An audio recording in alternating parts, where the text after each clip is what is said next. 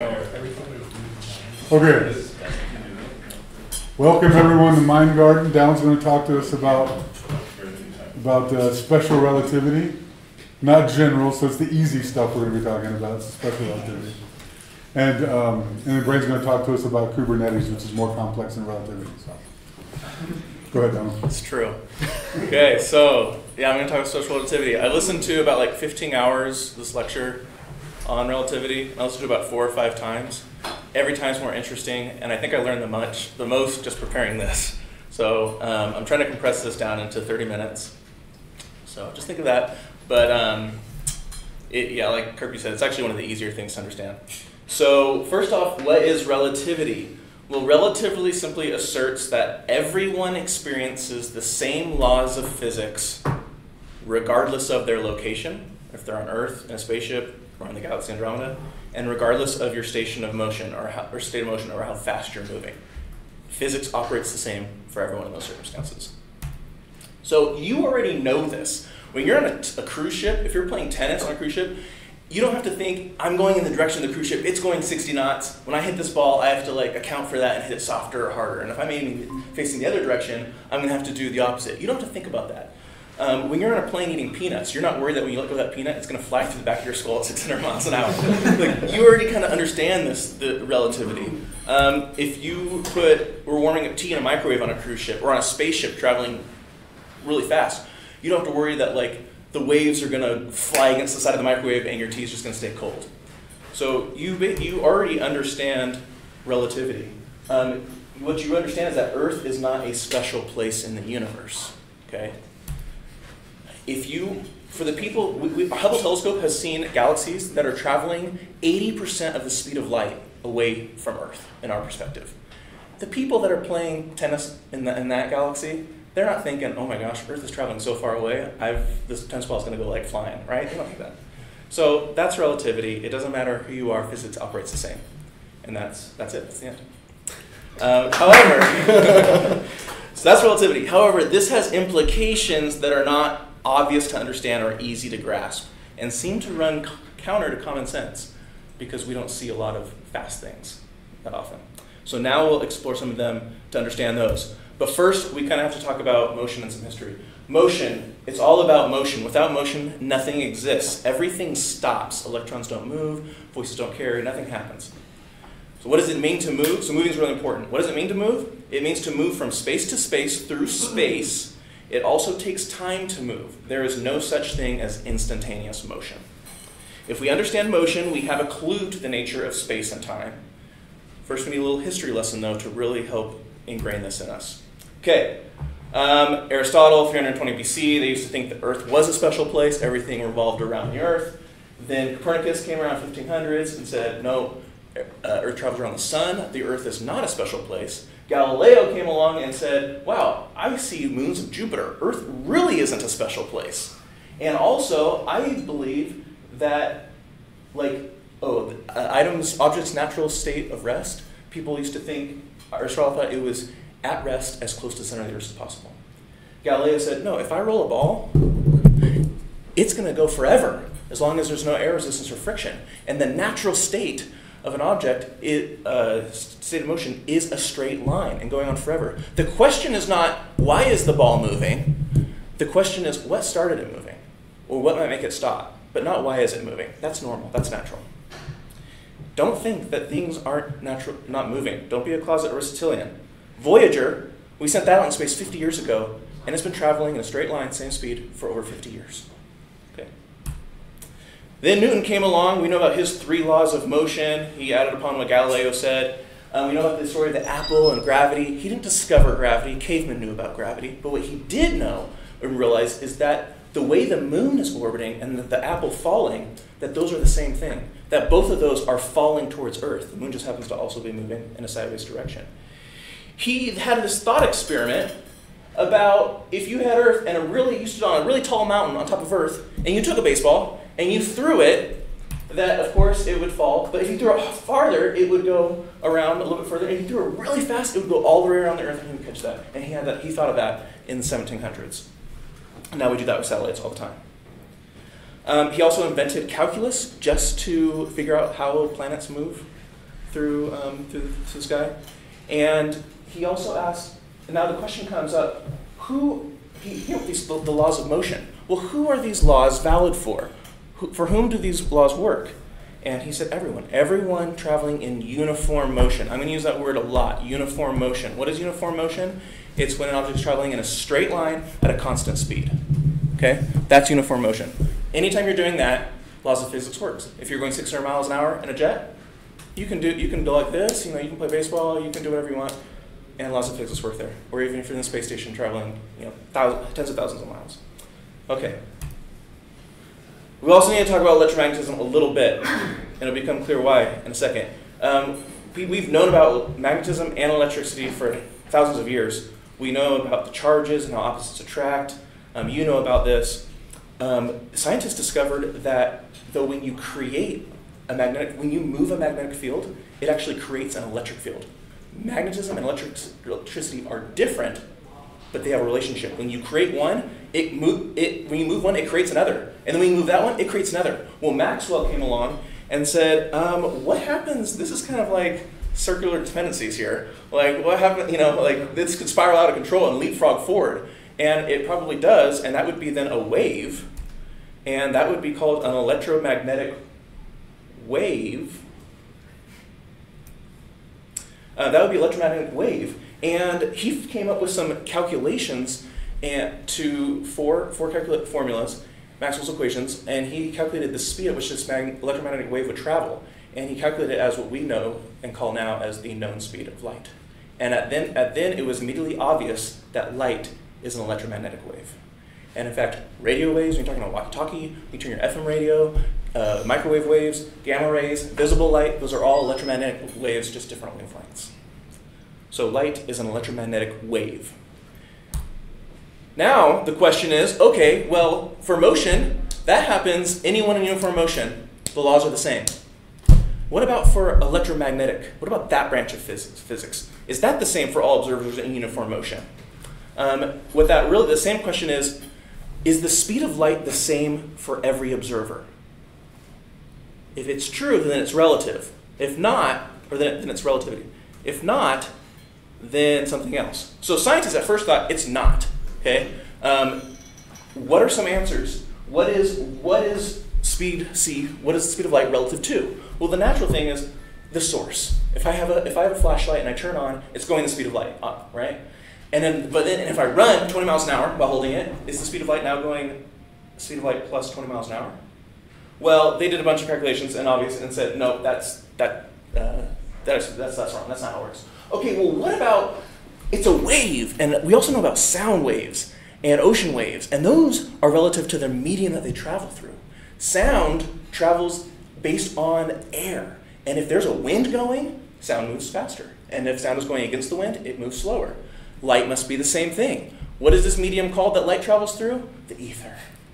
Okay? Now there could be three things. One, Earth could be at rest in respect to the ether. The ether and the whole universe is traveling perfectly with Earth, and that's why light works the way it does on Earth. That's a terrible answer. I put an angry face there. You should be angry because Earth is not a special place. You know this. They also did experiments, and that's not true. Maybe Earth drags the ether with it in its vicinity. They did experiments, that's not true. It's a whole lecture that I'm going to say it's just not true. Maybe Earth moves with respect to ether. Maybe Earth travels through the ether in the universe. That makes sense. Let's explore that one. If we did, we would feel a wind. If you're running outside through the air, you feel a wind. If light was going through the ether, there would be a wind. What happens in sound in a wind? It slows down and speeds up. Light should do the same. So Michelson and Morley created this apparatus that basically splits lights in two directions, bounces it back, and then says, well, if it's going this direction, is one going faster than the other? And if we turn it 90 degrees, does it change? And if we do it in the fall and then we do it in the spring, when the Earth is going 40,000 miles in a different direction, does light speed change, go up or down? No, they found it does not. And they were confused. And everyone on the Earth was confused. Until Einstein. Now we're getting into it. Okay, Einstein comes along in 1905. He's 26 years old. He's confused about this. He thought, if I run at the speed of light, and next to some light, do I just see like a frozen wave? He also thought, what if I'm running and I hold a mirror in front of my face, and I run so fast as I approach the speed of light, maybe the light can't bounce off my face anymore, and I'm catching up to it. It can never reach the mirror, and maybe the mirror doesn't just eventually turn black. And then he thought, you know what? This can't be.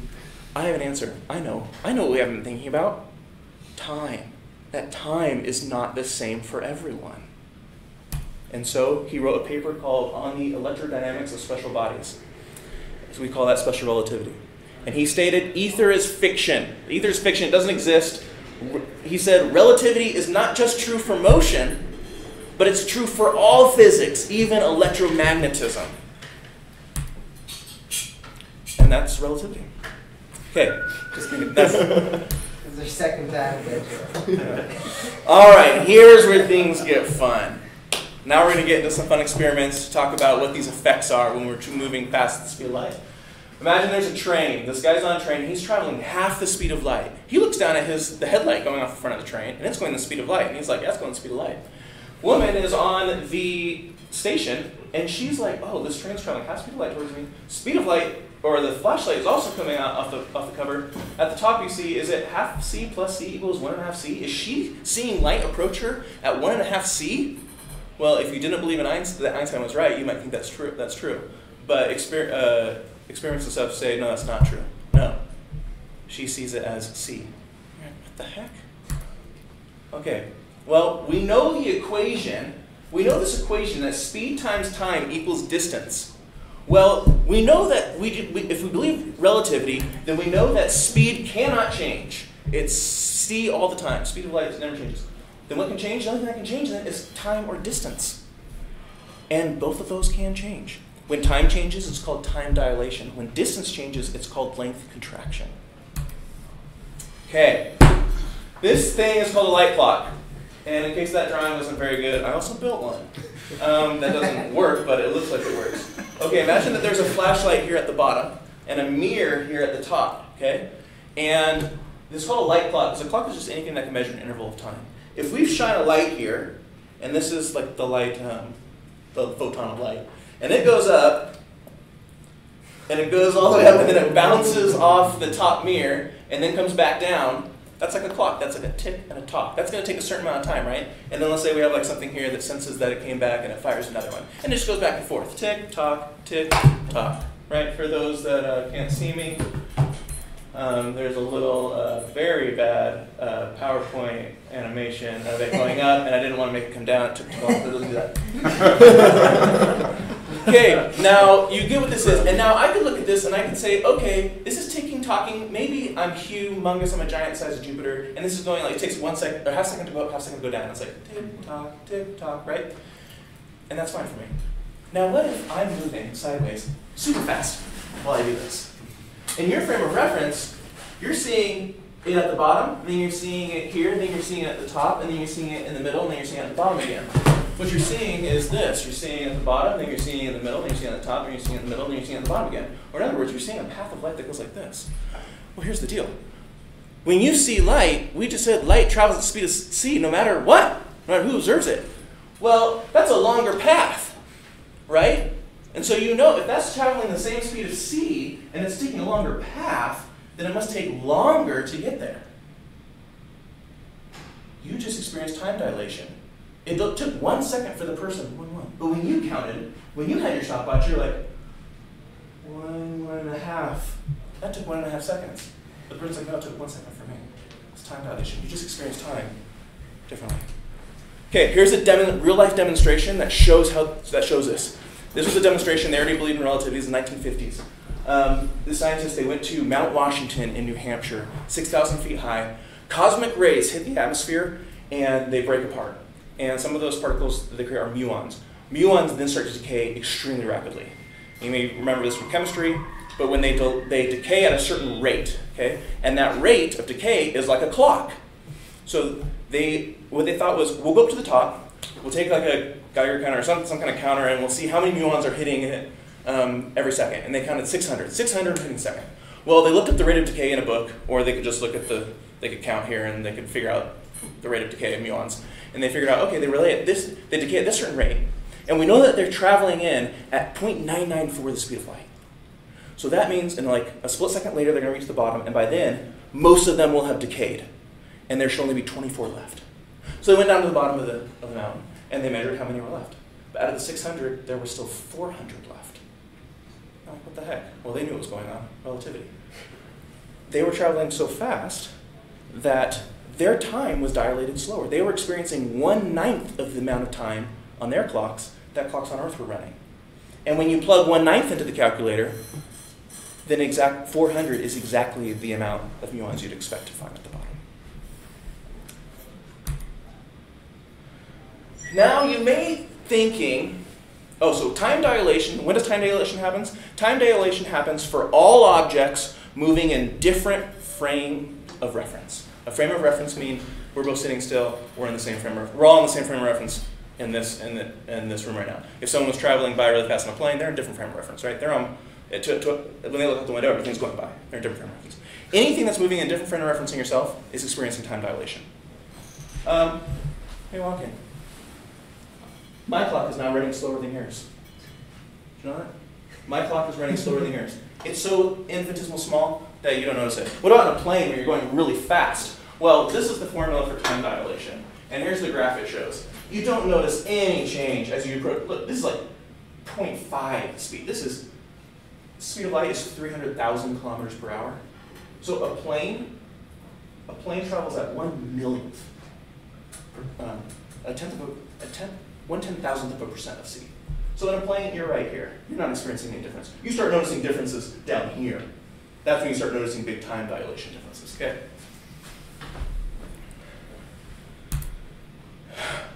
Fun story. Thought experiment. Star trip. Okay, you have a twin. You're 25 years old. You and your twin are 25 years old. There is a planet, distant planet, 10 light years away. What does a light year mean? Light year is distance. It's the distance that it would take light to travel in 10 years relative to something stationary, okay? Your twin jumps on this spaceship and is going to travel at 80% the speed of c. Now, if they were traveling the speed of c, it would take them how long to get there? 10 years. They're traveling slower than that. So it should take them longer to get, oh, good. You actually did the math. So yeah, we know this function. We saw it earlier. Speed equals time equals distance. 8.c at a distance of 10 cy light years. What is it? It's almost close. 12.5 years. So if our twin would go, we know it would take them 12.5 years to get there. And then they turn around and they come back, and it's 12.5 years to get back. So we would have aged 25 years. We were 25 when they left, now we're 50. Our twin, using the time dilation calculation, they only experienced 7.5 years of flight. And they turned around and came back and experienced 7.5 years. Their trip was 15 years. When they land, they get out of the plane, you look at your twin, and they look 10 years younger. If we could travel at the speed of light, that's legit, that would happen. Okay, but what about the other way around? You might be thinking, and you know what, maybe you're getting all this and you're like, well, hold on a sec. What if everything's relative? If she looks out the window of the starship and she just looks at the Earth, it looks like the Earth traveled away at 80% of the speed of light and then came back to her. So why isn't everyone on Earth 10 years younger than her? Any ideas?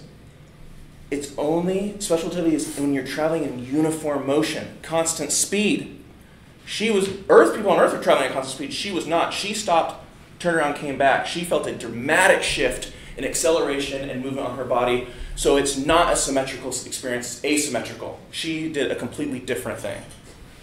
Okay, now, and so what about traveling faster?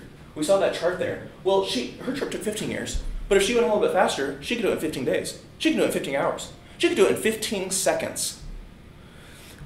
Earth, you can't travel faster than the speed of light. So the fastest that someone could travel if we were on Earth would be 20 years, just over 20 years. To them, it would always look at least 20 years. But she can get her time on the spaceship down to milliseconds. The closer she approaches the speed of light. So you can travel into the future. You just can't go back. Oh, that was supposed to be the punchline to something else I was going to say. Andromeda is 2 million light years away. So how could we get there? We only live 100 years. How are we going to get there? You travel close to the speed of light. You can get there in a week. You can get there in a day. You can get there in a couple seconds. And you can turn around and you can come back in a couple seconds.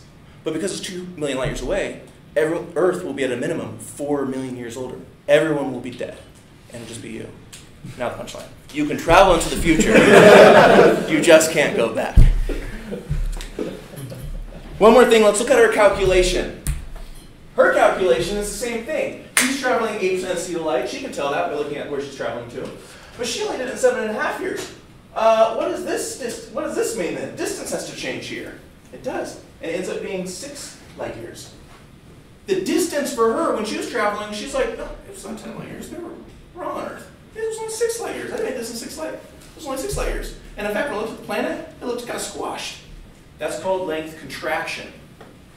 Now we're moving into when length changes, distance changes. Let's talk about length contraction and something called simultaneity. It's kind of interesting. We got 2 planes here. These are traveling, I don't know, really fast, like past speed of sea or something. And we are stationed where it looks like they're coming together, right? They're both traveling really fast and they're going by each other. And we're right in the middle and we're watching this. And we're watching for 2 events. There's actually, this one's being flown by aliens, and this one's being flown by humans, and we're going to watch for 2 events. We're watching for this alien pilot is giving a high five to his buddy that's hanging on the tail of the wind. That's one event. And when they pass, they give each other a high five. And then on this side, we've got a human pilot over here, and he's giving a high five to his buddy who's hanging on the tail of that wind. And I couldn't think of a better event than high fives, so that's why we're doing high fives. Now, to us, we see this, and they happen at exactly the same time, because the front of this plane and the tail matches up, and the cockpit here matches up with the tail. They happen at the same time, and to us, they both give high fives at the same time. Now let's look at something, another situation. Now we're in a plane traveling next to this plane. We're in the same frame of reference as this bottom plane. So we're going alongside of it, and it looks like it's not moving. But what we see is this plane coming towards us, and now it looks like it's going twice as fast as in the previous example. And what's interesting is it looks much shorter. In fact, I don't know if you noticed, but this plane got longer. Now that it's at rest to us, it's at its normal length. It's at its full length, the longest that it would ever look. But when things are moving, they're contracted. So when we look at this, it looks contracted. Now when we watch for those same events, obviously, the first event that we see has to be this one. The human down here high fives the person up there. And then only when the plane moves further along, then do we notice that this the alien can finally high five his friend. So in this situation, we notice the humans high five first. Okay, now you probably know what I'm going to do this time. Now we're flying alongside the top plane going this way. And we look and we see this plane's compressed coming back. And what event do we see first? Well, now we see the aliens high five first, and then we see the humans high five second. This is wild. So length contraction happens for all objects moving in a different frame of reference in the direction they're moving. They become length contracted. So that's crazy. So what this is saying, where's my note? When one frame of reference, our first one, sees 2 events that are simultaneous, there cannot be another frame of reference that also sees the 2 events as simultaneous. There will be other observers around that will see them happening in different orders. There will only be one frame of reference that actually sees them as simultaneous. It happened to be the first frame of reference, the example that we looked at. But isn't it really simultaneous though? Didn't those really happen at the same time? Never say really in relativity. There's nothing special about our first frame of reference. There's no really about it. So is everything in any order? What about cause and effect? Do some observers see my death before my birth? The answer is no. That's ridiculous. Only when 2 events are so far apart that light cannot travel between them. So like this event and this, they were so far apart that light could not travel from here to here between the times that they both high-fived. Now, when you think about your death and birth, you'll probably die within a few thousand miles of your birth, okay? Well, light can definitely make it from where you're born to where you die in the amount of your lifespan. And that's why every observer in the universe will say, yes, you were definitely born before you died. That's probably not weird. Like, what was that? Let's do it one more time. Earth and Mars, they are 11 light minutes apart. Let's say that 2 births happened a few minutes apart. They're a few minutes apart. Light doesn't have time to travel from the Earth to Mars in that time. So many observers in the universe will disagree on which birth happened first. And you can't say that really one of them happened before the other. You can't. Different observers will see the births happen at different different orders. But if two births happened 12 minutes apart, more than 11 light minutes away, every observer in the universe will agree on which baby was born first. That's called simultaneity.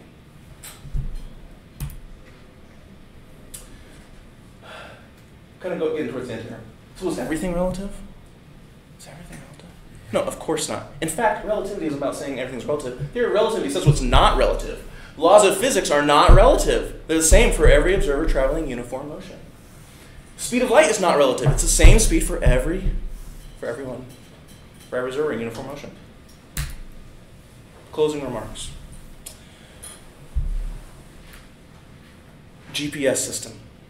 Is relative, does this theory even matter? Do we really need to know about this?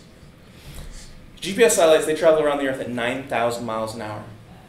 Because they're moving, remember even me walking, my clock is ticking slower than your clock. Well, if I was moving 9,000 miles an hour, I have a GPS satellite, my clock is ticking significantly slower. In fact, GPS satellite clocks are ticking 7 microseconds slower than Earth clocks every day.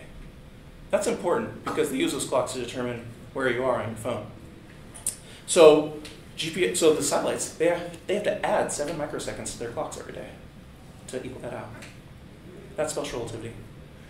If you're interested, we could later talk about general relativity, which is more about gravity and how time dilation happens based on not just speed you're moving, but how close you are to gravity. Well, these satellites, they're further from the center of the Earth than we are. When you're closer to gravity, your clock moves slower. So based on general relativity, the satellites' clocks are actually going faster, not slower. In fact, the effect is that their clocks are going 45 microseconds faster than on Earth's. So they had to subtract, or they had to add 7 microseconds every day, but they have to subtract 45 seconds every day because of general relativity. Think about Interstellar, when they land on the water planet, and time goes really slow for them. That's like us on Earth compared to the satellites in the sky. So they have to, 45 minus 7, they have to subtract 38 microseconds each day. If the people who built satellites, if they did not take into account special and general relativity, after 2 minutes, readings would be false. And each day, your location would be 10 kilometers off and growing by 10 kilometers every day. So it is kind of important to know. And that's it. What if my birth on Earth caused the baby on Mars to die? Oh gosh, I guess that could happen. Then you would know. Then would you know if I was born before the baby Oh, on Mars? Then you would know that you were within 11 minutes. I think if there's a rover on Mars. If you saw a boulder rolling towards it, well, you're seeing that 11 minutes later. So if the boulder was going to crush the rover in 5 minutes, it's already happened. It's already happened. So yes, so if you, in order for information to travel, in order for you to have a cause and effect, it would have to be outside the 11 minutes. Yeah, I've got a question for you. So I'm thinking back to the airplanes example that you had, right, with the simultaneous high fives. Yeah. And I guess maybe I'm just picking in the language here, but when you describe the situation as people high-fiving simultaneously, I guess I'm wondering, like, in which frame of reference were you seeing them as being simultaneous? Because with the way you described it, it sounds like on neither plane would it seem simultaneous to the passengers of the plane, right? You're right. Yeah. So that on both planes, on one plane they're like, yeah, we high-five first. On the other plane, they're like, no, we high-five first. And you just happen to pick an external, like, planet watching that made it seem like it was simultaneous. Is that correct? That's correct. And it's not the position you are, but it's the position and the speed that you're moving. Okay. So the first example was I was in a position and in a place to where I was seeing both planes come at this at the same speed towards each other. In the other example, I was traveling, I could have been at the same position when we were each other, but I was traveling alongside of it. Or that would be the same if you were in the plane too. Same if you're in the plane. Right? Yeah, the other two examples were as if you were in the plane. Okay. Yeah. Cool. That makes sense. Thank you. So what if I told you there's a phenomenon in quantum mechanics that I've listened to the quantum mechanics lecture 3 times and I still don't understand it. That's why I chose to talk on special relativity. It's the easiest one of the 3. yeah. So you start. Sorry. I was just going to say there's a concept of retrocausality. that the explanation for the phenomenon that's happening is that the cause comes after the effect. Oh, that doesn't seem right. Question for It doesn't seem right. That's the best You explanation. mentioned that the results from these interesting thought experiments and things happen when you're like uniform motion, right? Yeah. And you're talking about like the spaceship going to Mars or the spaceship going to the star or whatever, right? Yeah. That they can't look back on Earth and say, well, Earth is moving away from me, right? You can. You can say, Earth is moving away from me, and it's moving back towards me. That's true. But in reality, yeah. Yeah, but like you say that, but you can't say that time was shorter for that, right? Is what you were saying, right? That Right, because she stopped and turned around, and that changed everything. It's So like now, a reference. Even if she hadn't stopped and turned around, though, she still wouldn't be able to say that, right? I wanted to talk about this, but those planes, Okay. if I'm moving like this, right, then my clock's moving slower than you, Yeah. slower than yours. But in my frame of reference, maybe I'm going still, and you guys are all moving past, so your clocks are moving slower than mine. So you can't really. Those are both true. Okay. So and Those are both true. so you can't compare them. You can't take those two clocks and compare without stopping and syncing back up in the same frame of reference again. So saying what they are in separate terms of reference is kind of irrelevant. And it's how you measure that. How would you determine that the other clock is running slower? Here's what you could do. You guys could have a clock here and a clock here. Yeah. And you can make sure that they start at the same time. How do you do that? I could stand in the middle with two flashlights and say, I'm going to shine a light in this direction, light in this direction. When you see the light, set your clocks to 12 noon.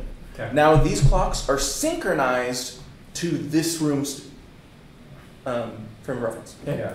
Now if I'm moving, and then I have a clock here, and when I pass the clock, this one says 12:01 and this one says 12:01.0000.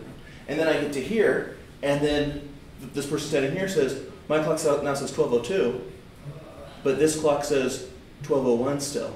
Yeah. So you guys are like, oh, obviously, you're moving slower.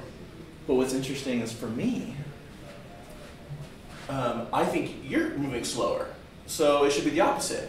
What happens is when I see it to me, I say, oh, well, those clocks were never synchronous to begin with. Because of the simultaneity. Simultaneity. It was simultaneously set in this frame of reference, but I'm moving. So I saw one of them be set to 12 exactly at one time, and I saw the other one get set to 12:01 late, or 12 o'clock exactly later. They were never simultaneous, and that's how that works. Okay. Well, what if Sorry, I hope you have time. But okay. Well, what if I? Fascinated and mind melting at the same time. So. I'm loving your digging into stuff that I didn't have time to. Okay, let's see if I can say this right. So we set a clock, and we fire it off in spaceship, right? And the spaceship, after a while, though, like it's only going to travel at like 0.8 C or whatever for a certain amount of time, and then it's scheduled to stop, right? Yeah. But it's not going to turn around and come back. But it's just going to stop, and we're later going to then send like another observer, another clock to go check on it, right? Yeah. Which is going to travel at a much slower speed, but eventually get there. Still, it's just the same, right? Yeah. Where am I going with this? Yeah. I had the same There's thought. still acceleration. Yeah. So You slow down.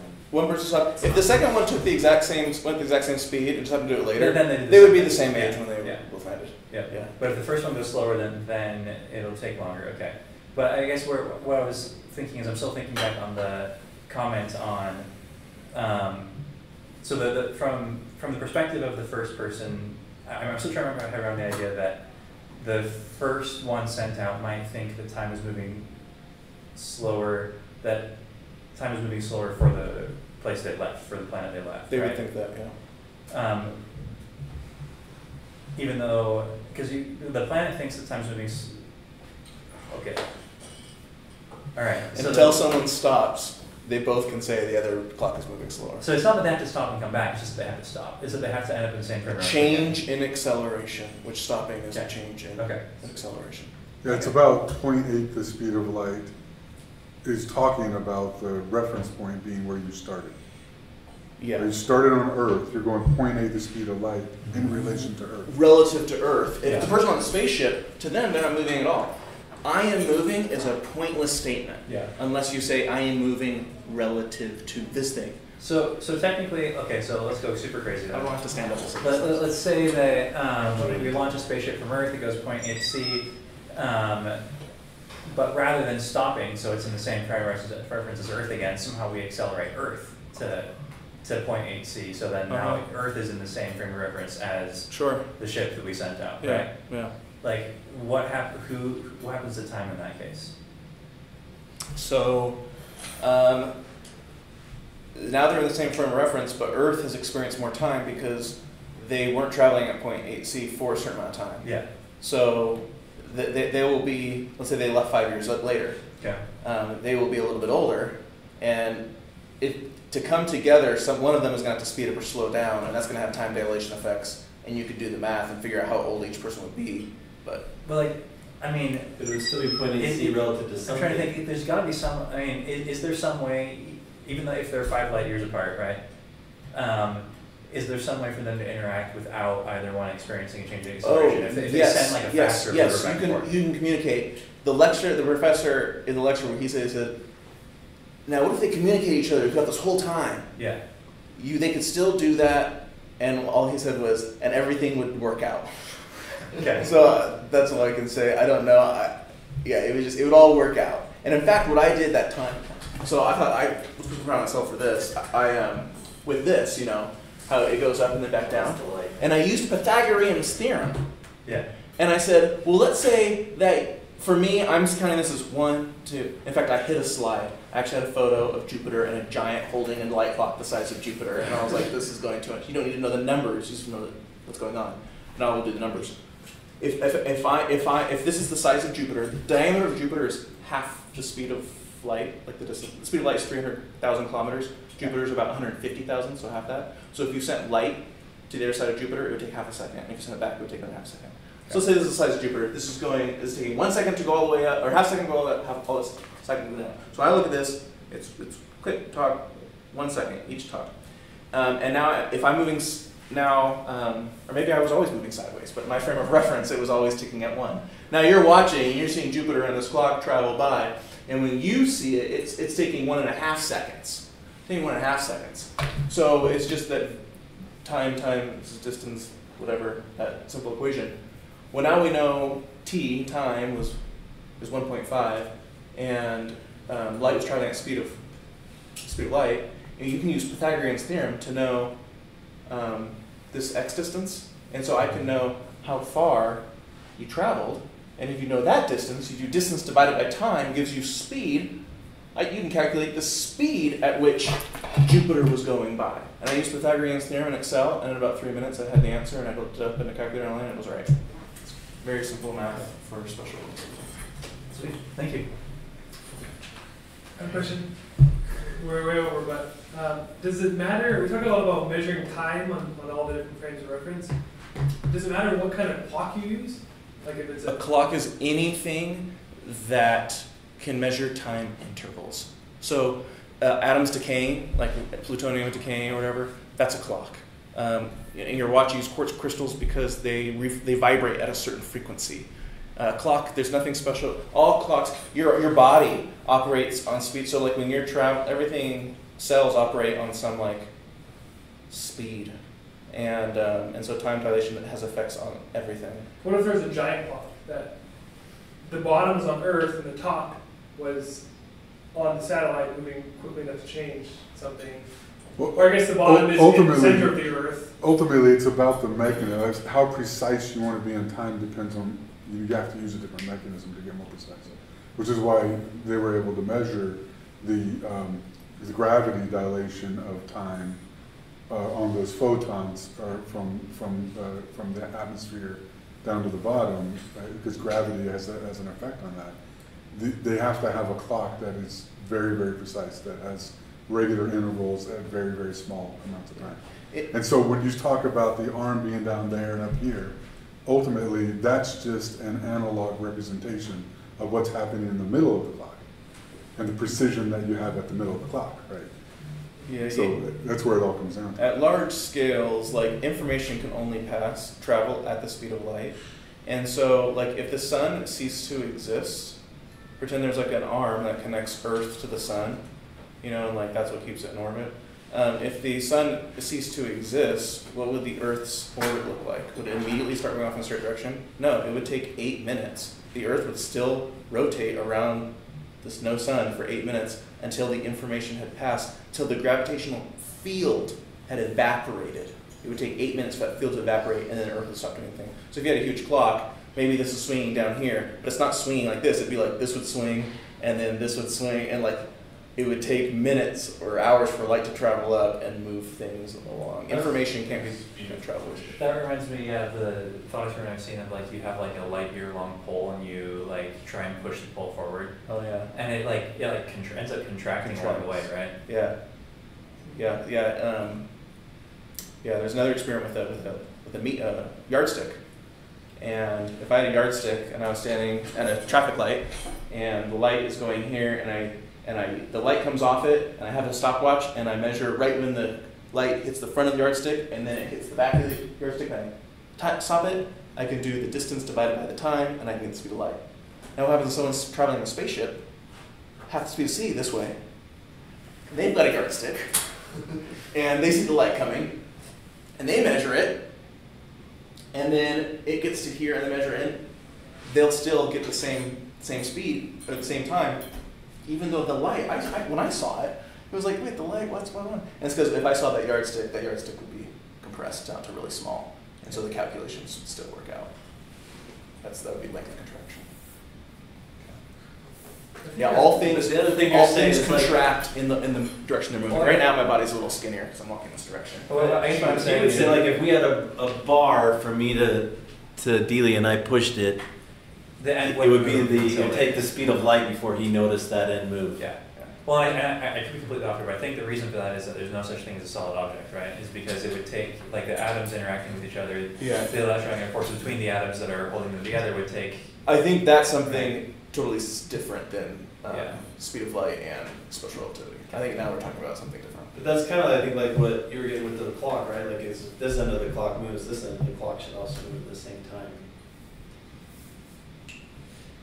I forgot to say, like, what's interesting is you can't say I am moving. It's the same thing. If you're on a plane, you cannot tell that you are moving. There's no experiment to let you know that you are moving. If you're on a plane traveling 600 miles an hour and you didn't look out the window, there's no experiment you could do to tell you that you're moving.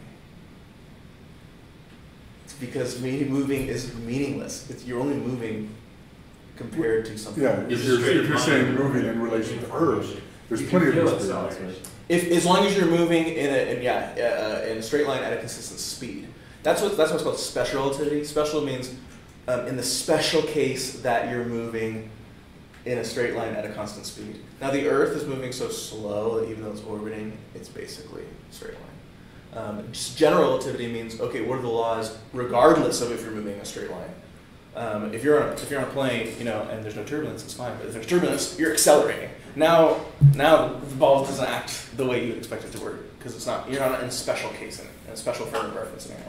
Well, and also being close to the Earth confuses things because there's plenty of experiments to talk about you counteracting gravity and the motion related to that. Right? Gravity is really interesting because gravity turns out to not really be a force. Like if you're falling, so like in a straight line, it's actually a straight line to what the space-time says, what gravity says.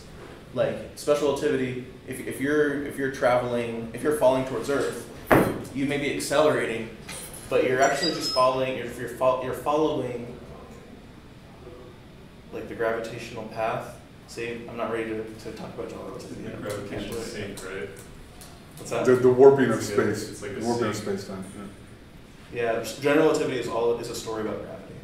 So with acceleration, you're saying that someone's way out here accelerating away from Earth and they stop, and they decelerate to a stop, and that's what dilated time and space dilation. That's what made contraction. That's what made it different. Technically, to them, isn't Earth actually accelerating away from them also? No, accelerating is a change in speed. Turning a car, if you're driving at 60 miles an hour and you turn, and you're still going 6 miles an hour, you are accelerating because you're no longer going straight. Accelerating is a change. And so the Earth never changed direction or speed the whole entire time. But I feel like that's semantically is still tricky, because the whole time we're saying People on I'm Earth, moving away from Earth, but they're saying no, you're moving away from us. until, before she stops, that's true. Before she stops, both their clocks are moving slower than relative to the other person's clock. Yeah. It's only when she comes to a stop, that she feels that acceleration. She comes to a stop. She's no longer in a frame of reference that where all physics are working. She comes to a stop, everything's different at that point. But to actually move away from Earth, you are part of the frame of reference of Earth right now. And for you to actually move away from Earth, then you're the one that's changing your speed, right? Because how come I couldn't just say no, Earth is moving away from me? I mean, ultimately, he's right that you can't really say that, except for the fact that you are changing your reference. Right? The Earth has a frame of reference right now that you are part of. And maybe the Earth is doing that too. Maybe you're continuing in that same frame of reference, but one of those two has to change in order for there to be a difference. And it's not really the starting that's an issue. Like if your twin was flying by at the speed of C and then, or at 80%, and then right when they passed Earth, you were the same age or something, and so like the start, it's not about the start, it's about the stop. Like once you stop, now things are different. Like that, the twin feels a change. They feel an acceleration on them, and that makes all the difference. Like I'm trying to think of a different way to say it, but like that's it. Like while they're traveling, there's no difference. They're in symmetry. They're both could say the other person's clock is moving slower because they are moving fast relative to me. But when she stops, she can't say, well, I'm still moving. I'm still in uniform motion. No, you're not. You are no longer in uniform motion. Somebody has to change that. Somebody has to change that frame of reference. So, and when that happens, it's the one who changes the frame of She reference. jumped out of her spaceship. Her spaceship kept going, and she stopped. So that's where DB came in. What if then Earth accelerated up to meet our frame of reference? Yes. Yeah.